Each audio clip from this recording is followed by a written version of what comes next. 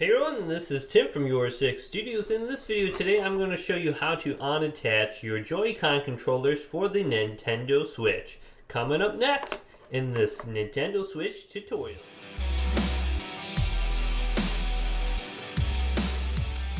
So unattaching your Joy-Con controllers for the Nintendo Switch is very easy. Let's go ahead and attach these real quick and I'll show you how to take them off properly. So now that the Joy-Con controllers are attached to the Nintendo Switch, let's go ahead and flip it over for a better visual. Now, on the upper part of the Joy-Con controllers, you can see an extra button right here. This little black button will need to be pressed in before you can take off the Joy-Con controllers. Your Joy-Con controllers are essentially locked into place. And pressing this button down while taking off the Joy-Con controller will allow it to unlock. So let's go ahead and press the button down now and then lift up.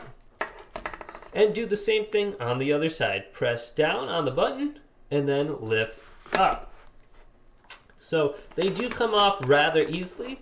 However, there has been a reported issue where the Joy-Con controllers do get stuck when you're trying to take them off.